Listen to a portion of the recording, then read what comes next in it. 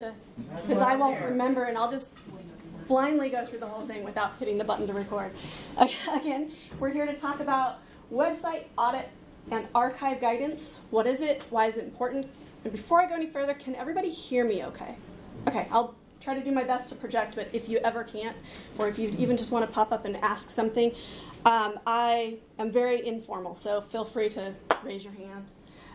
My name is Kelly Ohaver. I'm a digital communications specialist with the National Institute on Aging.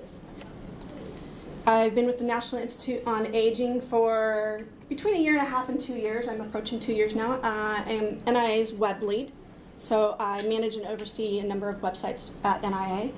I also oversee PageFreezer, which is technically called an archiving tool, and we'll get into that a little bit more in a few minutes. Prior to that, I spent 14 years in local government in Colorado, and my primary responsibility was management and oversight of a website and 2 subsites. So, enough about me. Let's move on and talk about what we're really here to talk about and what's important. Web content audit and archive guidance. So I went ahead and, just as a refresher for anyone who might have forgotten, put some agenda topics back up. We're going to hit the high level at the beginning of what it is, why it's important. I'm also going to go into a little bit of background on NIA's web content audit and archive guidance. I always have to slow down. That's like a tongue twister for me to get through that whole statement. Then establishing what's in and out of scope as you're developing a guidance document. And content types. And I lump content types and the archiving schedule together. For me, in our guidance document, those two really went together. So I did lump them together intentionally. Gaining stakeholder buy-in is another piece we're going to talk about a little bit. And developing a content inventory. They asked, so I went ahead and put up, if you want to do any social media, there's the hashtags. It's up to you. So what is it? Web content audit and archive guidance basically is just a document that's going to establish a process for systematically reviewing or helping you for reviewing, ideally, and archiving as well. You don't want to just review it. You also want to look at what you need to archive. And it's going to be for all the content on your site. Now, I do put a caveat up there. You may want to choose whether or not you want to omit certain things from your guidance document. And I'm going to get into some specifics about that as we get going, but just a little teaser that it's really around thinking about, like, is this already covered in another policy, for example? Why it's important. I'm a big one on analogies, so you're going to see analogies and comparative descriptions all the way through. It's just one of my quirks. But I like to regularly clean out my closets at home, and I also go in annually for like a screening check. I'm high risk for cancer for a number of reasons. So there's a lot of things that I already do to just kind of do those checks annually. Just like spring cleaning, just like an annual health check is going to help you to decide what's no longer necessary or what could potentially be an issue before it becomes an issue, it's just as important to do a web check and to try to identify those things up front. A few more reasons why it's important and kind of getting a little bit more into the meat of it. It helps with policies and regulations. It gives you kind of a structured plan and a structured process for how you can manage the web content. If you're like me, I'm looking at thousands of pages, and those are changing all the time. And I have multiple web editors that are going in and creating content. It's really hard to make sure and follow all of those. And then you're looking at, this policy guidance that we're responsible for maintaining. It gives you a process to connect those two.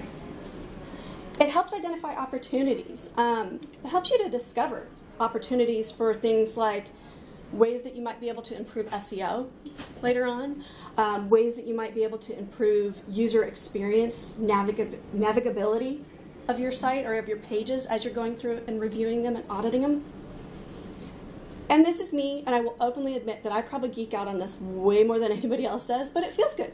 I think it feels good to identify issues ahead of time. I don't want to wait for that stuff to come up later. It needs to get done anyway, and I would prefer to do it now than wait later and have somebody bring it to my attention, especially if it's leadership or somebody like that that I don't want to be coming at me with a problem. I want to try to identify it before it gets to that place. It's also like a blueprint. So the actual audit and archive document or guidance that you set up becomes that blueprint for how you're going to do everything, how you're going to conduct your audit process of your web content. And moving on into the background for NIA. And before I go too far, again, I told you I'd come back to Page Freezer, and some of you caught me saying how Page Freezer is considered an archiving tool. So I wanted to circle around because I'm guessing that at least one person in the room probably wondered why Page Freezer wouldn't be enough if I said it's an archiving tool. And I'm going to give you my opinion, and everybody's got different opinions here, and people use Page Freezer differently and have different opinions on its full use. In my opinion, Page Freezer isn't enough. It does a great job of automatically scanning my URLs. It does a great job of scanning them on a recurring, regular time period. But it's really more of a screen capture and retrieval tool for me. It's a safety net. If I have somebody that comes back to me and says, I want to know what I did on that particular set of pages 6 months ago, Page Freezer is my friend, right? I can go right back in and I can retrieve that information, and I have that safety net even if we've made changes. What it's not is it's really not designed to conduct your actual audit and your actual archiving. That's something you need to do, right? So that's where I say it's called an archiving tool, but to me, you really need to have your own guidance in place, and you need to be able to have your own eyes on it. It's also not free. So the cost increases with Page Freezer, the number of things that you add. We're only even using it for URLs. A lot of people will end up having it go through and scan and capture like videos and all sorts of other things too. But everything you add, it's a cost per. So to me, that's one more reason why you really need to have your audit and your archive plan in place, because you want to be able to manage that. The more you grow it, the more expensive it's going to be, basically, with a tool like that. So a little bit about why NIA created audit archive guidance. Just like everybody else, but I'm going to say it because it's true. NIA strives to provide accurate and relevant content, and really we're trying very hard to make sure that it's accessible to everyone. To be successful and accomplish this the way we needed to, we really needed a plan in place to help us with reviewing and identifying all of that outdated content, or reviewing where we maybe had content gaps or any of those types of things in order to meet that overarching need. The audit archive guidance helps us with developing and maintaining timely and accurate web content. This is my favorite one because it's not something I don't think most people would think about first when they're thinking about it. But building public trust, and I specifically put in quotes here, content that is authoritative and easy to understand, because that came directly from the IDEA Act guidance. And I think that's really important to keep that in mind, that you're developing this audit and archive guidance, but it's helping you to accomplish other federal regulations that we have to meet. And then, again, staying in alignment with just federal requirements, policies, and regulations. Diving a little deeper on requirements, policies, and regulations, I'll share a couple of them that NIA considered as we were developing it. One was a web records guidance. We looked specifically at NIH's. I can share my slides with anyone afterwards if you want. I do have links on here. That one in particular you may not be able to access without NIH VPN access. I'm not positive. The HHS website content lifecycle management archive guidance, that's another mouthful. That one is publicly available for anyone, and it is actually a very good resource. And then a number of different user experience and accessibility type of requirements that are out there that you probably are all already familiar with. 21st Century IDEA Act, USWDS, as well as Section 508.gov. NIA's plan obviously is done. We're using it. We've been using it for about a year now. I am more than happy to share it with anyone. We don't have it posted anywhere publicly, but I do have my email address here, and then I'm also on the speaker bios for the event. So if you are interested in looking at ours or using it as a resource, let me know. Just send me an email. A little more about why we developed the guidance. So before we developed this guidance, we were really in a situation where content archiving for web content was really kind of ad hoc. It was a little hit and miss, and the process and the timeline were really inconsistent across different content types, locations, various websites. And this inconsistency really could kind of open you up to a few problems potentially. One is the perception of favoritism. We started to notice, especially with certain groups, we'd have web authors that were really active in certain areas, and other areas they weren't as active. And web authors that were really active were constantly keeping their content fresh, but then other areas, maybe those pages hadn't been changed for some of them a few years. Kind of embarrassing to say, but it happens, right? When you have thousands of pages and multiple web authors, it happens.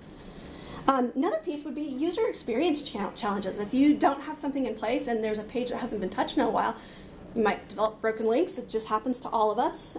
Missing or inaccurate details. Things change, right? Especially government, there's constantly new policies, new research. For us, it's new research. The science is always changing. You've got to make sure that those details are up to date. So specific goals that we had, we wanted to establish a standard archiving schedule that covered all major content areas.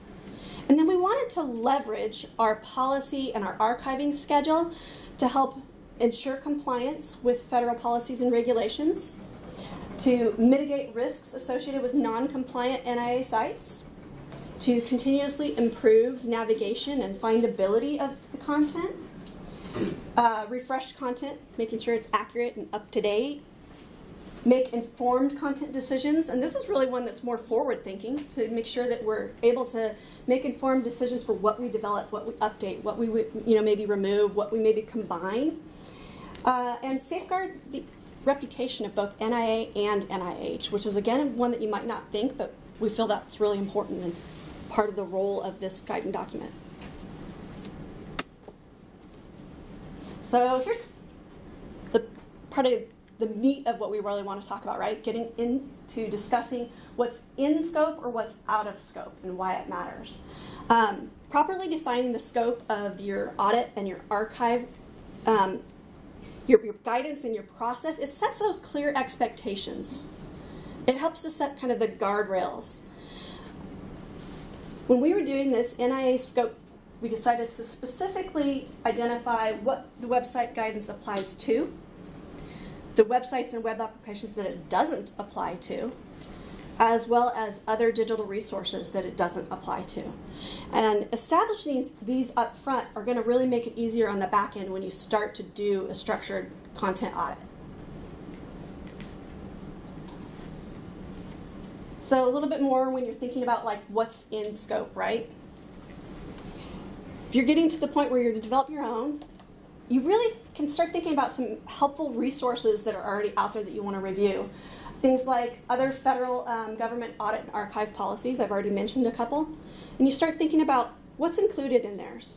Is anything excluded from theirs? Can you model your guidance off of an existing policy and maybe just tweak it a little bit to fit your needs? Why reinvent the wheel? Why make it harder if you don't have to, right? Maybe you can start from what somebody else has and just do some modifications and hit the ground running a lot faster. It's also easier, I think, for buy-in because you're modeling after somebody else who already has something, right? Some federal policies that you might want to consider looking at, things like IDEA Act, records guidance, those kinds of things. And think about how does it apply to web content? Is the retention of something already specifically covered somewhere else?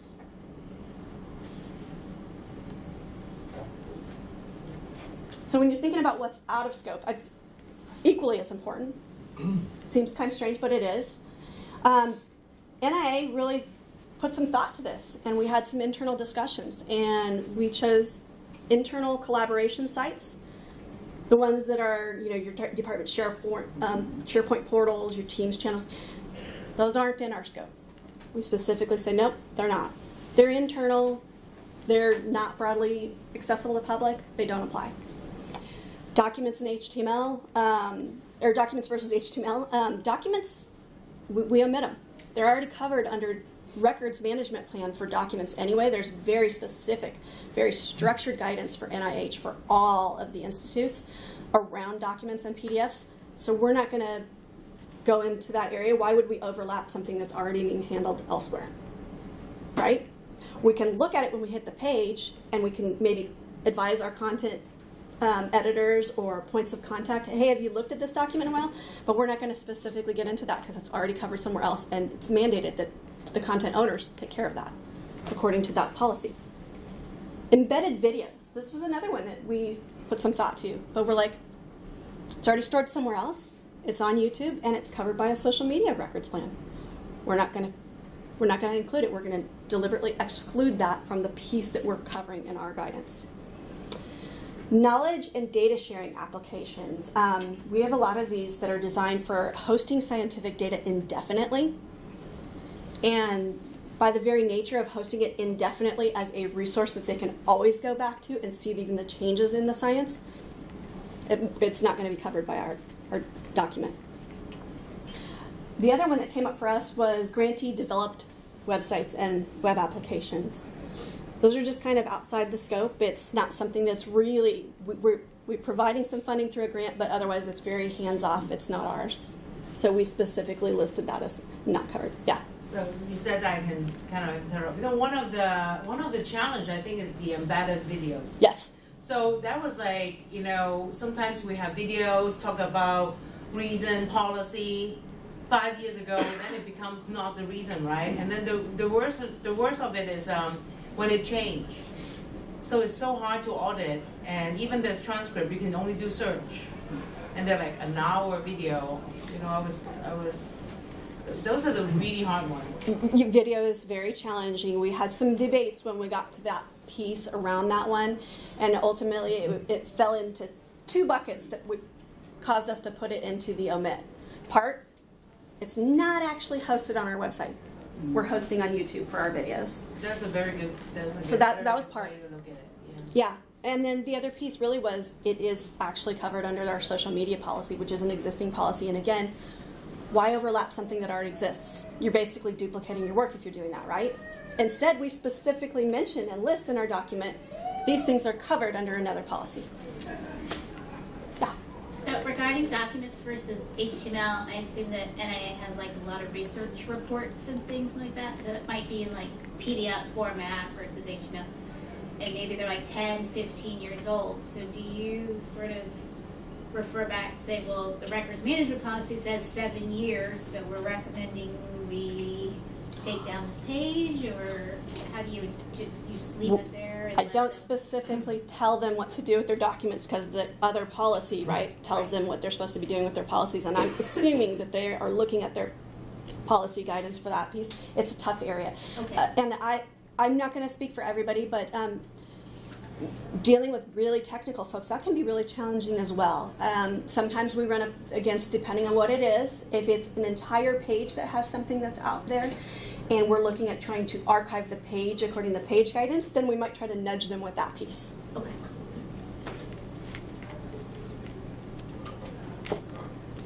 Content types and archive schedule. Remember I told you I lumped those two together on purpose.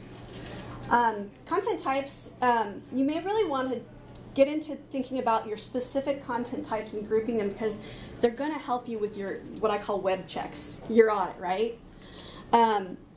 Just like puzzle pieces will come together in order to create the entire puzzle, these different content types, these groups of content types will come together to paint the whole picture of your website.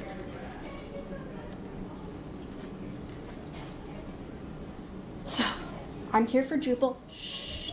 Don't tell anybody that some of these things are going to come up on this slide. Well, it's easy to start with Drupal, and you can start with Drupal content types.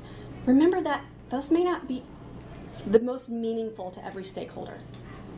And really what we found is that when we started to think through how to develop those and how we were going to interact with our stakeholders, it's a collaborative project.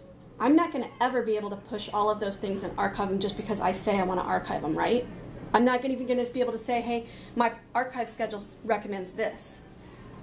I'm going to have that discussion with them and tell them what it is, and we're going to have a back and forth dialogue.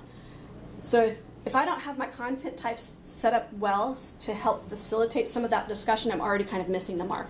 And they're not all in Drupal. Even if they're a web editor, they just don't have the same lens.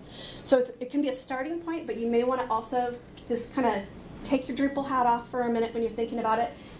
And think about things like, how can I make it user-friendly? How can I make it easy for those stakeholders as they are trying to work with me on this, or when I'm trying to work with them on it and get buy-in, right? And think about your user or your audience. Maybe that's a piece as well, because that's another group that you have to consider. And a lot of times tying it to your user or your audience is automatically going to help make sense to your stakeholders that you're doing reviews with as well.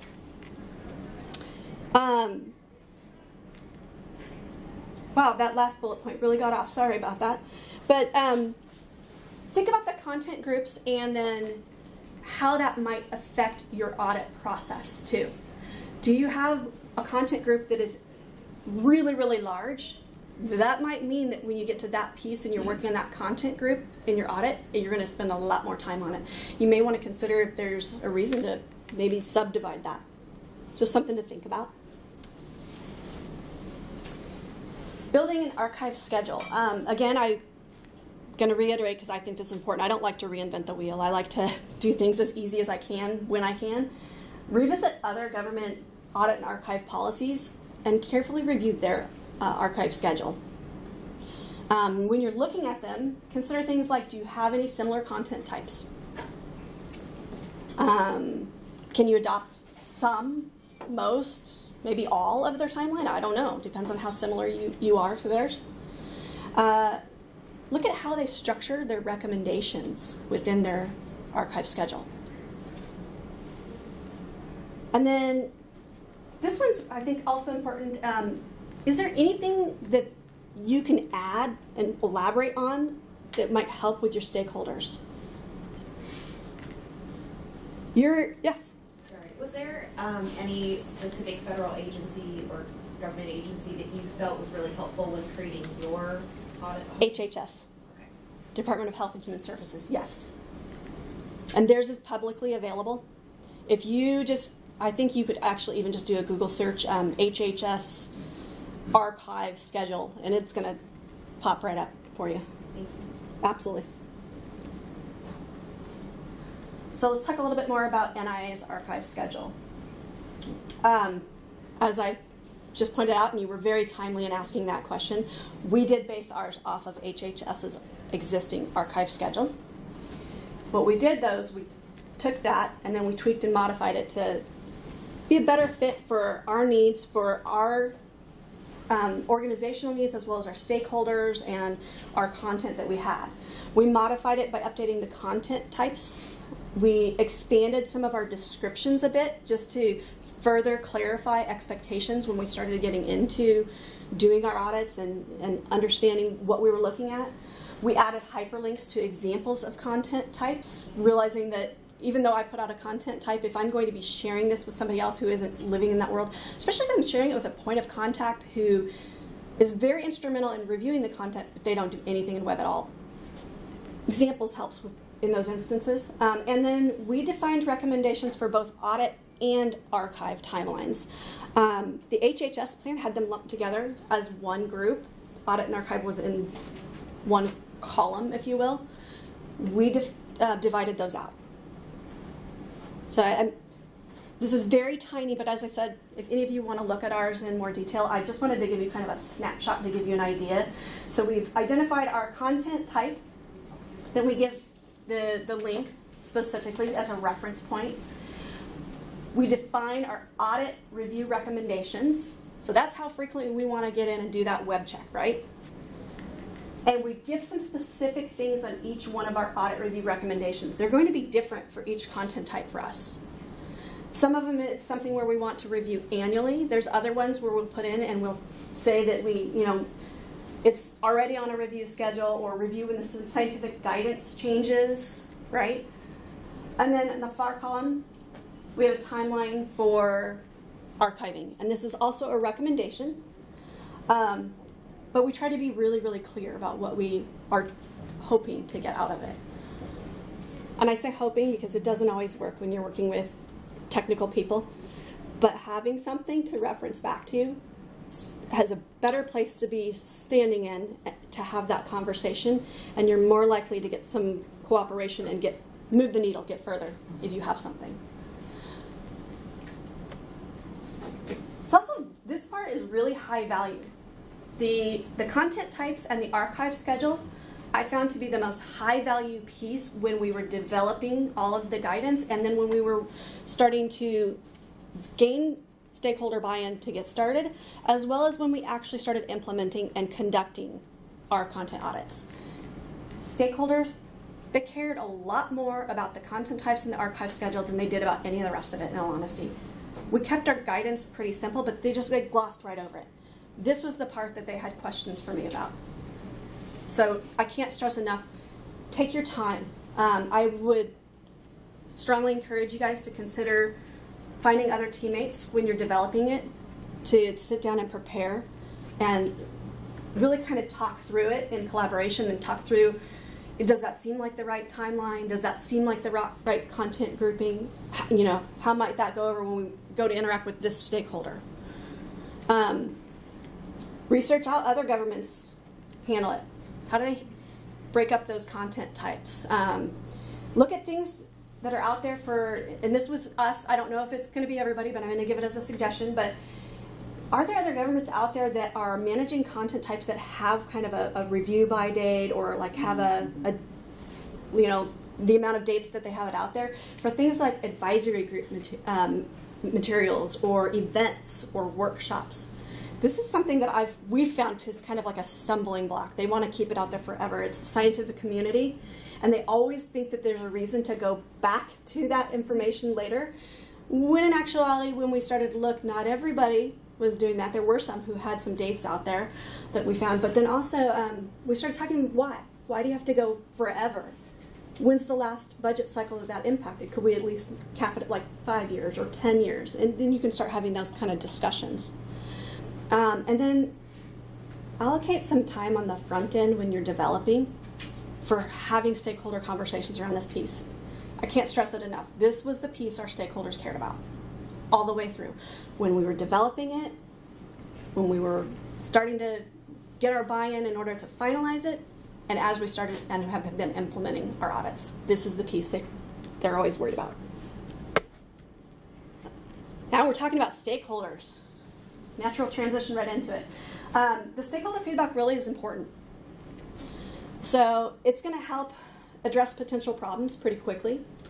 I can tell you that when we were developing our audit and archive plan, and we got into the archive schedule and I was doing some of that outreach, I had one group right away and said, oh no, absolutely not, you cannot do that. I would prefer to get that hard of an opinion up front and then have that discussion before I try to roll it out, right? So address those problems quickly. And also just break down the silos, right? They're in a different group. They're doing different things. They don't have the same lens that we do. I'd prefer to start having those conversations before I roll it out and kind of, let's see where we can kind of build a bridge between the two sides. Possibility for identifying some process improvements. Building trust. Another area where you probably wouldn't think trust, but building trust, reduce the chance for somebody feeling left out. If I'm going to roll it out and I didn't tell them at all, they're likely to get their nose bent out of joint or get their feelings hurt or just be upset in general. Might as well build some trust along the way. It takes a little bit more time, well worth it. And then just a matter of trying to manage some of those expectations and discover what they care most about. Maybe you can take a piece that they care most about and pull it in and roll it in. When I was doing all our stakeholder outreach, I kind of almost accidentally, in a way, managed to reach out to one of our folks in IT that oversees our intranet. We don't handle the intranet, it's our IT group. They became our biggest supporters and asked us to just roll them into it. So you never know, but that's where you've uncovered what matters to them. So I kind of hinted at some of the stakeholder piece, but when you're thinking about and identifying your stakeholders, web authors, no-brainer, right? They're in there. We know that they're already working on it. That's a great group to consider as a stakeholder in your discussions. Key content contributors, they may not be your web authors, but they're driving a lot of that key content. So I gave some examples for us. It was, news and media. The consumer information group was definitely a big key content contributor. Points of contact for key kind of high profile stuff. A couple of examples from us. Budget is a big one. Milestones. A lot of times these are the ones where it's very, very high profile area. Make sure you capture those folks. Leadership stands on its own. And then I already told you, points of contact for related resources like the intranet. They can become some of your best advocates going forward on your guidance and help you to gain more momentum going forward. In general, as you're thinking about it, these were some that we did. But as you're thinking about it, I just recommend soliciting input from anyone who has a strong interest in web content.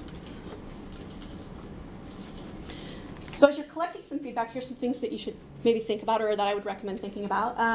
Would the stakeholders prefer to review a draft copy?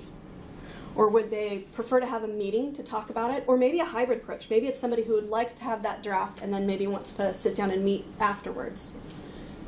Think about who your person is. I can tell you I have certain people that would prefer to have the document and look at it and share some comments and then meet. And I have other people who, they don't care. They just want you to have a meeting and walk through it. So I tried to kind of match their approach because I want to get their buy-in. Also, just kind of think about do they all have the same needs? Do some of them have different needs like I just mentioned? And is there any order you should follow? And I think this one is an important one.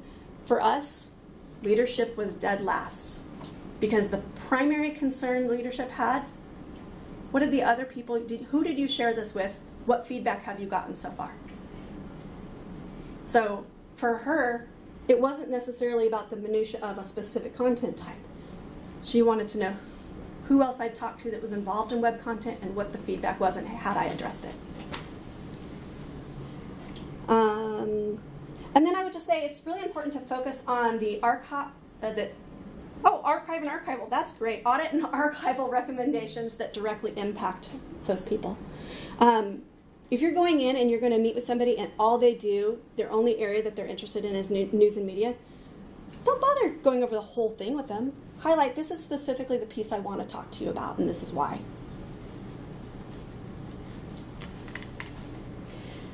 We did have a couple of concerns pop up, so I figured I would share some tips for reducing some of those concerns. So for us, one of them was the difference between archive and delete.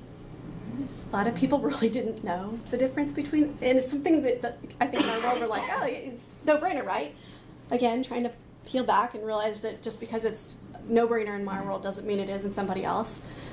And then highlighting, once you just explain those differences between archive and delete, that archive content can be retrieved. Don't freak out. If you agree and allow us to follow this guidance and to archive it like we're telling you to, we can retrieve it if we have to, if you have a concern or if you need to go back and see it. Again, that's where page freezer is also kind of a nice safety net if you have a tool like that. If you don't, just, again, stick with the whole archival. It's not all the way gone. We can retrieve it if we have to. Another piece was just sharing examples. There's other federal agencies that have it. There's other audit and archive policies that are out there. If there's a specific site that has a reference to something that is applicable, in this particular instance, I'm thinking back to when we had some stuff around the meetings and events, and I'm trying to compare to what others are doing with meetings and events. I was able to say, hey, here's 2 or 3 examples of what I'm trying to tell you. They're already doing it. So just some ideas.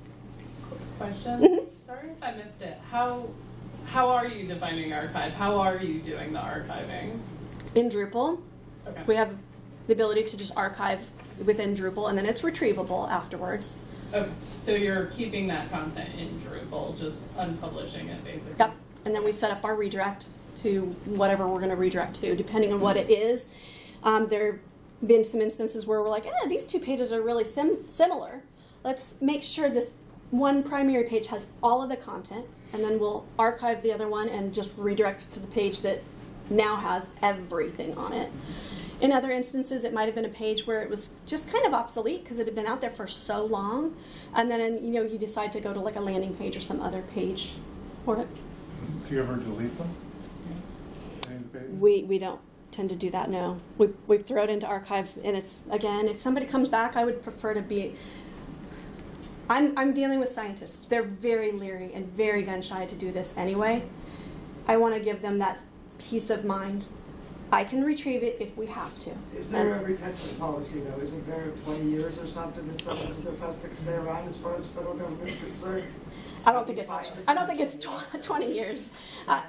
Yeah, there's something out there. I don't think it's 20 years though. But no, we just don't like to either. We prefer to go ahead and archive it and just have it hidden and not delete it. I guess there potentially could be an instance where you would delete, but it would be a really rare instance for us.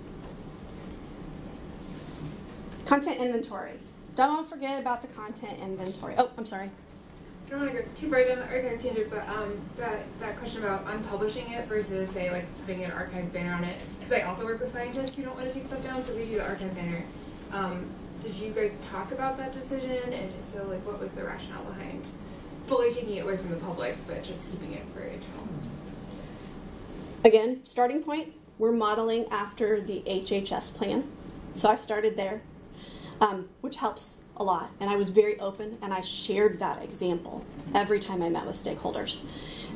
Secondarily, our goal is to make sure that we're not having outdated or redundant or old information out there, and we're always trying to explain that. We have had instances where we get a little bit of pushback, and we take it on a case-by-case basis, but no, we don't tend to like to do the banner unless it's very specific things. Maybe if it was like a news piece and it's got to be out there for a historical piece of reference, and so there's some pieces out there, then we might do something like that. But when we can, we would prefer to actually archive the page. It's very much it's a process of having that discussion and going back and forth and figuring out what we can do and what we can't do. Sometimes it's a matter of making a compromise, and we're happy to continue to move the needle as long as we can move the needle. We give a little in order to get a lot, which isn't a great answer, but it's truly our answer. Yeah. Do you ever have a problem with people outside your agency, like members of the public, who are upset because you're taking things down? No, I haven't had that. But honestly, for us, we have, for the NIA main site, we've got the Health Communications channel. God, that group is amazing at how well they maintain and keep that content fresh and up to date. No, we haven't. Yes? What's the process when you archive? Do you have to put a piece for record management's sake someplace, or and then archive it? Like, what are the steps to archiving? I'm going to get into archiving in a little bit more in just a minute, and then there's pieces of your question that aren't fully addressed in here, but no, we don't. For your reference, no, we don't put it somewhere else. We truly do archive it within Drupal right now. We're in the process of kind of looking at some other pieces on it. So when I get to that piece, we'll talk a little bit more. Great question. Web content inventory. It's really a comprehensive list of all the content on your website. And it's what you use to help guide that content audit, the actual implementation, right? The content inventory can help you when you really start building it out to identify content gaps, missing or maybe duplicative information. We realized we had like a timeline and a history, and they were pretty comparable. Duplicative, right? Just over time, things happen. User groups and potential new user groups. We've had some user groups that were out there for a while as we were starting to think about like our points of contact and how we were going to break things out, and we realized that it's gotten bloated and things had changed within the structure inside, and we maybe needed to start subdividing and splitting some of those. Another thing is opportunities to improve SEO, navigation, accessibility, and then potential content anomalies. We started finding some URL discrepancies when we started diving into this. So it's interesting, I think, as you start to build them out, the things that you'll start to discover. Again, I'm huge on my analogies and my comparative descriptions. So content inventory, I like to think of it as similar to the way you would create a solid foundation for a building, right? Your content inventory is creating that foundation for which you're going to do and conduct and implement your audit process. This picture up to the side is actually my fiance walking on the foundation to our home when we built it years ago. Just for a little added humor and a little bit more about me. And again, borrowing from my fiance, this is actually his wall organization unit in the garage. He's hysterical. He's an international auditor by trade. He's an auditor with the Department of the Interior. Man, I don't know if any of you are familiar with auditors, but they are like, everything has to have its place. And if it's not, he kind of loses his mind. But really, it's important to organize your content inventory. So I felt like this was a kind of a good illustration, because that content inventory is going to create that good organization that's going to help you to locate and retrieve the information you need in a timely fashion as you're going through your audit. So as you're thinking about organizing your data, a couple different resources that you might want to leverage or use: analytics, sitemaps, Drupal URL list if you can pull one down from the back end of Drupal. And there are some automated tools that have obviously an additional expense. I'm not going to get into that piece because, quite honestly, that's not an area that I know a lot about. We had low budget, so we leveraged the other items. But I wanted to put it up there for those of you who may have an interest in exploring it. When you're manually curating your content inventory like we did, you can really do it in two different ways. You can create your full list in advance, or you can kind of create it as you go. If you're going to create it in advance, it can be extremely time consuming, especially the more content that you have, the more time it's going to take on the front end, right, to build that out. But at the same time, then you're starting with that full picture right from the beginning. Yeah. It's possible to build some really slick views in Drupal to help to facilitate these wonderful people's work. You can see part of where I told you I had other ideas coming. Krista works with us at NIA. She's the wizard behind the screen that just magically makes these cool things happen when I have wish lists. Create as you go, the second option. It can feel more manageable in the beginning, and I will tell you that this is the approach that we've taken, but sometimes you can uncover some blind spots as you go because you're not having that full picture, right? So just know, I don't think that I wouldn't necessarily say go with one versus the other. Just giving you some things to think about from our experience from building out ours. As we were building out ours, that's when we got into that situation where all of a sudden we were like, oh, we have this content group that we were going to do, but now we're realizing that the structure within IA has changed and evolved over time, and we have more than one group of, narrowed down points of contact for reviewers. We really need to kind of split that up, and it's now one that is being split into 3 for us for our process. So it's just something to be aware of.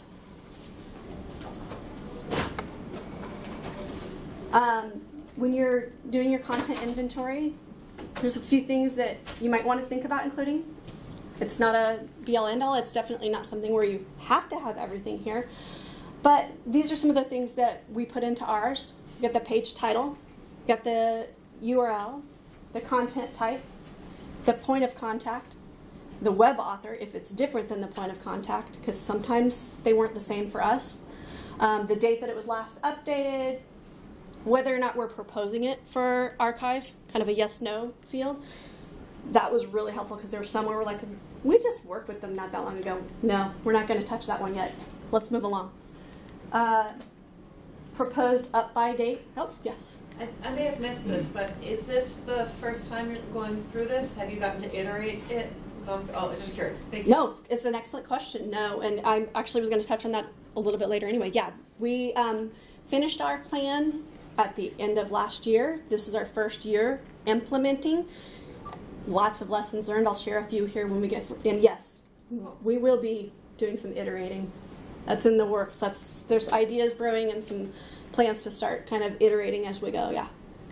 This prompted it because I was curious if you're planning on using the same site inventory the next time through and adding to it, or if you have that planned out just yet?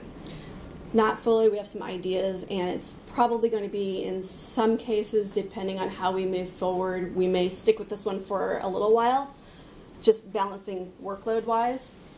But Krista did kind of hit on something that's been niggling in the back of my mind, that I think there's a better way to pull some of this out of Drupal in the future. But then that's a matter of what we all face with websites, right? Managing priorities and what's our first priority versus something that may have to wait just a little bit for us to get to it.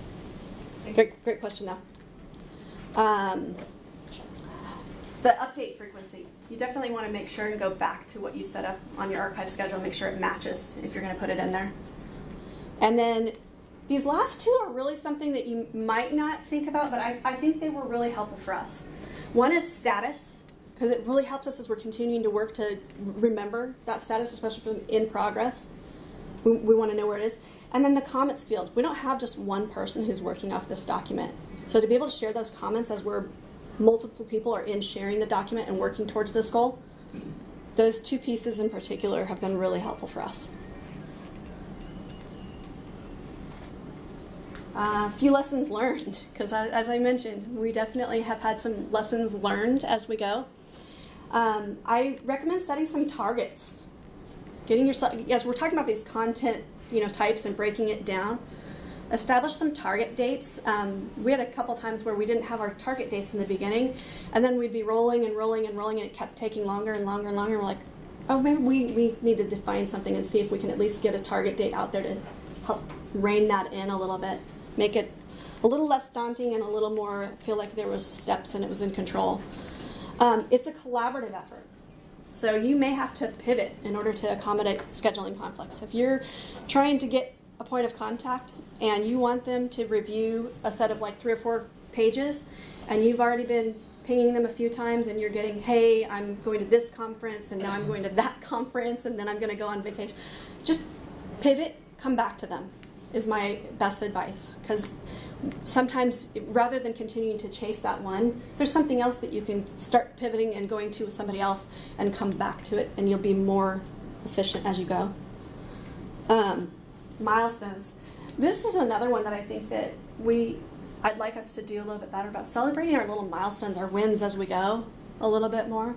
It's huge. It's ongoing. If you're going to be doing this is going to be an indefinite ongoing if you're really going to embrace it. I think it's really important to find those opportunities to celebrate your wins as you go. Adapt. In my experience, challenges come up, and I think that one of the harder things for us was to realize that these challenges were coming up and to be okay with it. So I would just tell you, please try to be okay with the challenges that arise and just embrace them for what they are. It's outside of your control. What can you do? You can pivot. You can shift to another content group. It's okay. And then here's a piece, and I think this kind of gets a little bit back to your question, and it doesn't go as deep, so we can talk about if I don't hit it. But this is audit SOP. This is something that we're aware we need now. The archive guidance document and our archive schedule wasn't quite enough.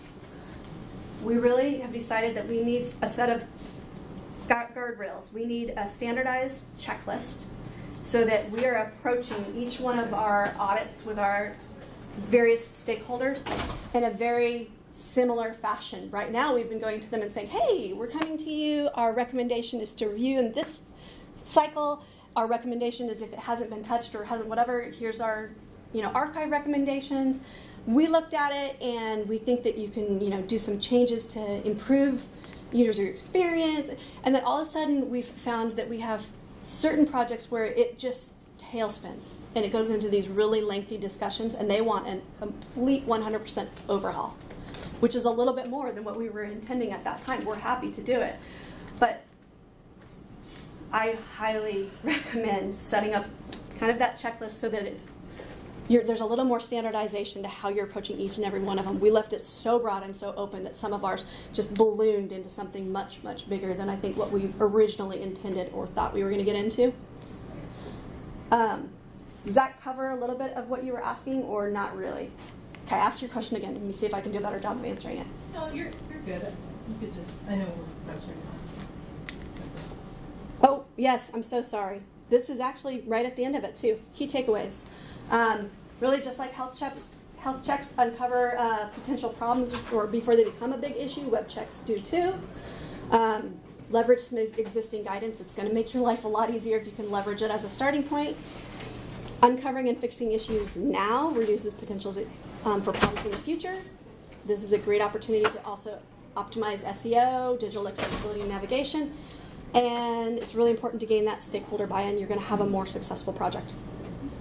That's it, I promise. I guess that and my huge shout out to my coworker, Derek Rubuck is awesome. He's doing a huge amount of our work, so I should give him a shout out. Thank you, you guys. Thank you. Thank you.